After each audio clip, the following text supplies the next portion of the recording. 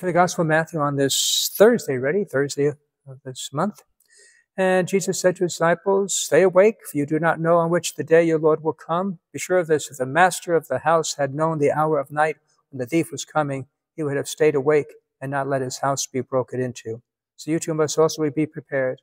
For an hour you do not expect, the Son of Man will come." Most of us people in our life do not expect the second coming, probably. I don't think so. I think somehow we believe that we will, life of the world will go on, and though others do feel differently.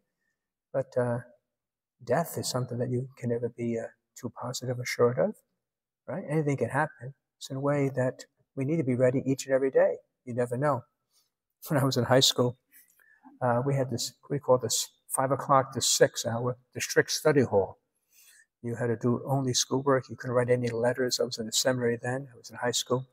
And you couldn't read novels. You had to do really strict homework. And our principal, sort of dean of discipline, was Father Earl.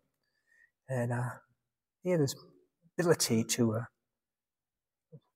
come in, sneak in without being seen. There's a front door, and then the back, there was a back door. Even though the floors were wood, he was able, and he wasn't a thin man, to walk without being heard.